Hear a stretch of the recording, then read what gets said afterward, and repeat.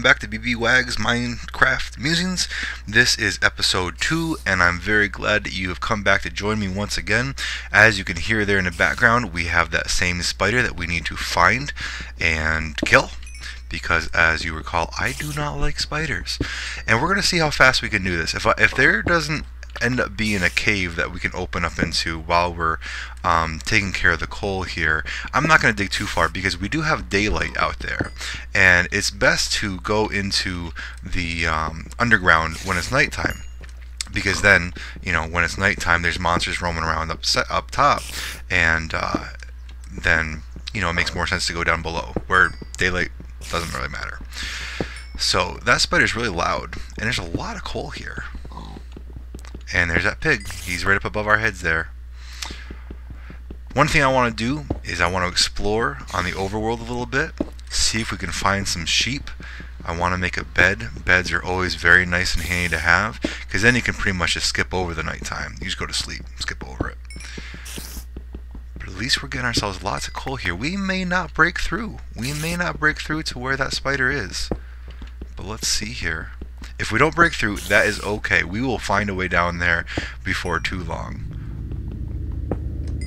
If you hear that sound right there, that means that we are very close to a cave. So, let us just dig a little ways here. Now, one problem I kind of have is that if you look at the bottom panel there where I have all my tools, the rightmost one is, well, that's a sound, is my pick and my, oh, there, ooh, there's a spider. We're in the ceiling. Well, we can't get down there, and I'm not inclined to build a stairway down right now. So he's right there, and I think he's just gonna have to stay there. So what we're gonna have to do is plug that back up. That way nothing can get up to us. We know that there's a cave down there, so we can come back to it whenever we want to. And wow, how do we get back up? There we are. And we're gonna go up here. Oh, it's it's gonna be nighttime, so we need to get ourselves, oh, this is a horrible situation. We have a situation here where I can't quite block myself in, and it's gonna be quite boring because there's nothing to do back here. But I can't go out there because it's dark, and there's going to be monsters out there, and I just have a wooden sword and no armor, and that's bad. Well, not all is lost. What we can do is we can build another crafting table, and we can plop that down right there, and we can get some more stone here. 3 stone will be enough to make a little bit better of a pickaxe. So now we have a stone pickaxe, and you know what? Let's get some more stone to make a second pickaxe, because we're gonna have plenty of materials for torches, and we will have everything that we need for a couple of stone pickaxes, so they won't break and run out on us. And so if we can get down below and we can get some iron, if we can find some iron, that will do us really good here. So it's kind of a tricky situation here, because quite honestly, I don't have any armor. I don't have great tools and equipment. Where did you come from? Did you crawl in through there? Oh my goodness. Well, you are one persistent pig. Alright, well, we're gonna see if we can't go down here, see if we can't join up with that cave.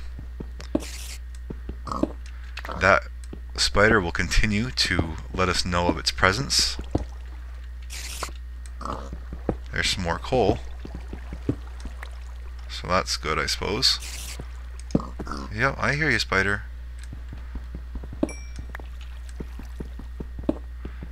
And here we go. Now, one thing that I wanted to do last time that my daughter, when she watched last episode, she was very excited to do so because she loves Minecraft. She loves Paul Soares Jr., and she's watched probably every single episode he's ever made. She was very excited to think that her dad had made an episode similar to Paul Soares.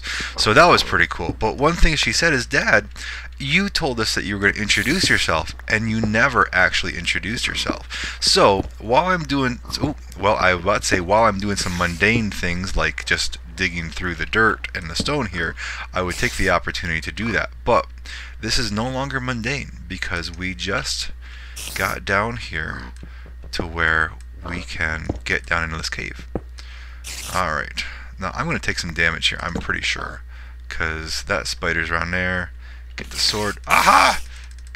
Die, you spider! Ha ha ha! And he gave us some string, because of course all spiders have string for their webs. We will light things up as quickly as we can. Obviously you hear another spider out there someplace. Oh! Oh dear! That would be one of those bow and arrow skeletons. Right there. It whizzed right past my head. Did you see that? Oh, good grief. So let's go this way. And I heard a zombie groan a moment ago, so there's got to be a zombie in here as well. This is just a nice Swiss cheese. Man. I remember when I first started to play this game, I used to be scared to death to come down in here to these caves. All these sounds. I know there's coal all over the place, but I'm just kind of checking things out here.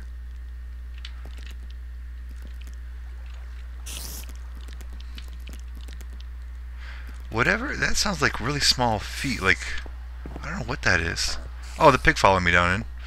Alright, well, we're going to keep on going here. We have to find ourselves some iron. We really, really do. And it's hard to swim up against the current. How annoying is that? But what we can do is when we get to the top here, we can plug this up. Swim, swim, swim. Alright. Bam. That'll make that easier. You hear that sound? Oh! What is that? Grass. That's what that is. That's a tree! Well, that's a tree sticking up out of the cave here. So, there must be a spider up on top of the ground there. Well, that is interesting. But I think this way is blocked by the tree, so we don't have to worry about anybody following us down there. So we go back down through here. I cannot believe that we've not found any iron. Is it, or, no, there we go. I lie. There's some iron. Let's light this up. Alright. So there's iron up top there. Good, good, good. Now we can get that. Then we can make an iron pick, and if we find enough, then we can make iron armor and make all of our tools out of our armor. Unfortunately, there it seems to be just the 3 pieces, but it's enough for a pick. Well, down here, that is where that skeleton was, but maybe he went away. So let's continue this way. See what we run into, because it's possible to run into a lot of stuff. In any case, you see that I'm actually putting the torches always up on the right hand side of the wall. If you do that, then you can always find your way back the way you came, because then just orient yourself so that all of the torches are on the left wall, and that way you can go back. You always know where you came from. So that's something I, again, learned from Paul Soares Jr. And there's some more iron, so let's light this up down here so that no baddies sneak up on us. And we'll go back and we'll get that. That's a new sound. I told you last time, there's a lot of stuff that they put in new here that I didn't know was here. A lot of sounds, a lot of gribblies, a lot of creatures, and some of it is somewhat disconcerting. So we'll have to learn out what some of that stuff means in a little bit. Anyway, we're going to grab this iron here, and then we are probably going to head back up top, and we're going to see if it is light out or not, because I really want to do some searching around, some exploring on the surface. Alright, so putting the torches on our left, there is just to light that up a little bit. Hey, bat! There's some more iron. And then we'll head back up to the surface, see how things are going. Alright. Nice situation. If we can block up wherever that water is coming from. There we go. Hey, and uncover some more iron. Yes. Oh, the seeds are not going to pound through there. Alright. Now we're in a good situation. Continuing on. It's hard to go against the flow. Alright. Back up to our little hidey hole. Here we are. And we're going to block that up just for safe measure. Just to make sure nothing can sneak up through here. Alright. It is still nighttime out there. So what we're going to do is we come over to our crafting table. We're going to make ourselves a stove. And we can cook iron. And that will give us iron ingots. And then we can use those iron ingots to make better stuff. So we look forward to that. Now, one thing I really want to do when the sun comes back up is I want to make sure... Oh, and it is. Alright. Oh, there's another spider. Come on. Come on, spider. There we go. Ahaha. Okay, excellent. Alright, now we have daylight here, and that's good. That is much easier to work with, because there isn't going to be as much stuff hanging around. And there's those pretty flowers again. Excellent. Now while our iron is baking down below, we can do some reconnaissance. We can take a look around here, see what we have available. If this is just a little hill here, see what's on the other side. Ooh, that's very nice. Alright. We have ourselves a very, very nice area. Now one thing I want to do, there's some more pigs. Oh! There's a skeleton. First look at a skeleton. Ah! Now usually they burn.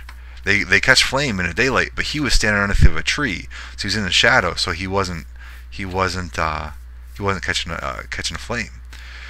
Alright, so we have the desert over there, which at some point we'll venture out into there because there might be a desert temple out there. But in the meantime, it's almost like we have a mountain oasis right here. You got the river on the other side, all these pretty flowers. We have some high ground here that we could perhaps put our house on. And we'll search that out a little bit. And then the NPC village over to the other side, of course. Now the one thing I'm a little bit disappointed we're not seeing is we are not seeing any horses and so many pigs, but no sheep. Now I know that there was cows and chickens back at the NPC village, but I was hoping there was going to be some closer to us. Oh well. Well, we're just going to do a little bit of scouting around here. We're going to ignore the pigs for right now and see what we see off over here to this side. And as I kind of scout around, as I look just to see what is in the vicinity, see what kind of animals and everything we have available, let me just tell you a little bit about myself. I grew up enjoying fantasy books, and I think that one of the reasons is because of my uncle. Now my uncle would role play, and he would be the game master, or if you play Dungeons and Dragons, he would be the dungeon master. But he would play the fantasy trip or a system called GURPS or whatever else the game might be. But he had played for years and years and years with a bunch of, hey, there's some sheep, with a bunch of different people. And so he had these worlds that were just full of stories, you know, adventures that had already been played there. And so he would just relate these adventures to me and my cousin and my brother when we were kids, and I just loved it. I loved it so much because I could picture all the stories that he was telling us. Don't be upset with me. I have to kill the sheep. I don't have shears yet to shear them and get their wool, so this is the only way I can do it. But we have enough to make some more sheep, so don't worry about that. And three wool is all I need, so there we go. So I won't hurt anymore. But anyway, so he would tell all these stories, and then when I got old enough, I was actually allowed to play the role-playing adventures myself, make a character and all that kind of stuff. The same type of thing that you would do on a computer, only you're doing it pen and paper with, a map out in front of you on a table. And I just loved it. It was so wonderful because you just let your imagination just run absolutely wild. It was terrific. And so from there, my love for fantasy gaming just developed, and of course reading fantasy books, C.S. Lewis, The Chronicles of Narnia, Tolkien's Lord of the Rings, of course, which has become even more popular in the last several, 10 years or so with the movies. And even Dungeons and Dragons stuff like the Dragonlance Chronicles. I think it's Tracy Hickman and somebody else. I forget who wrote those. But all that stuff is just fabulous. Just in the worlds that it opens up. Now, of course, there's a problem there. You can get really obsessive about that, and I have to admit, when I was a kid, I ended up being fairly obsessive about that stuff. I'd rather have lived in those fantasy worlds rather than live in the real world. But as I've grown up, I realized just how cool the real world is, all that the Lord has offered to us, and so that's not quite so much a problem anymore. And I'm glad that I kind of overcame that, because there is an awful lot of entertainment value in games like this. You just have to make sure you don't become obsessive about it. And well, I'm getting a little bit low on food there. So okay, so here's our iron. Put some potatoes in there, and put some coal in there, so that'll give us some tater tots. I was getting a little bit low on the food. So let's see here. Iron pickaxe. Make ourselves an iron sword. That's a good start here as well. I gotta rearrange things a little bit. But anyway, so that's how I got into the whole idea of gaming, was through my uncle and reading and everything like that. And it's just a wonderful pastime. People label it nerdy or whatever. That's whatever. That's fine. Some people play sports. Some people read. They do whatever. And this is what I do. It's easy. You fire up Minecraft, and then when you're done, you turn it off. And then you go do stuff that's more important, because certainly there are things that are more important, but this game can really fill in the gaps sometimes, and it's good. Anyway, so that is a little bit about me, how I got into gaming and everything, and at a later time we'll talk a little bit more about what it means to be a pastor and a gamer. A lot of people think that you can't do fantasy stuff, you can't do anything that involves magic if you're a Christian, and certainly if you're a pastor, and you have to be careful about that, because the Bible says some pretty serious stuff when it comes to sorcery and everything. But we'll deal with that at a later time here. But just getting some pork chops for us. There's plenty of pigs all over the place, and yeah. So all right, so we have our wool. We have plenty of food here, and we'll head back to the little hidey hole, and yeah, make sure I'm going in the right direction. Head back to the little hidey hole, pick up our tater tots that we've cooked or baked, and then we'll throw the pork chops in there, and then that'll give us a bunch of food that we can go and adventure and have plenty of supplies for us. Leap. Alright. Wow, okay, there's some iron down there. Big cave. We'll have to check that out in a little bit. And yes. So what I'm thinking we need to do is, probably off camera, I will do a little bit of house cleaning. If I can find my home. There we are. Do a little bit of house cleaning. Just kind of get myself organized. It's actually much harder than I anticipated it would be to actually talk and play at the same time. And you're probably saying, well, yeah, you're just babbling on and not really saying anything worthwhile. It's like, maybe that's the case. I gotta learn how to do this a little bit better. But when that being the case, then I will do some of the more mundane things off camera. And then what I want to do is I want to gather up the pigs. I want to gather up some sheep. I want to go into that town and gather up some chickens, find some cows someplace, and bring them all back to the vicinity here, build some fences and some pens, build myself a little ranch.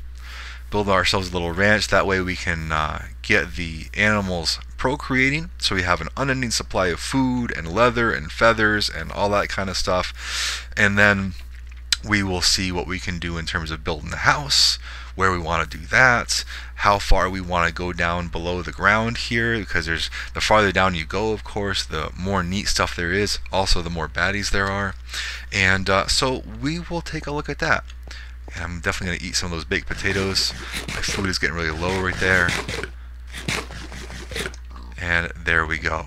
So, well, that pig is just kind of wandering around there. So, I think the last thing we're going to do here is we're going to take that down, we're going to put it back up here, and we're going to make ourselves, oh, no, I was going to say we're going to make ourselves a proper door, but we don't have enough wood for that.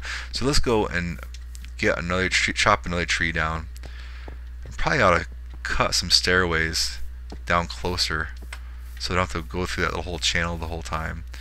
And of course I can make myself an axe, because that would be a whole lot easier than just continuing to beat on this wood with my fists or a torch or something like that. But here we are. Alright, that should be enough. Yep, that'll be enough. And we'll go down here. And I think I'm going to sign off now. But when you come back, I will have installed a door in our little hidey hole, which is right there, and we will continue on and probably head down into the great unknown below us. I hope you enjoyed this episode, and take care.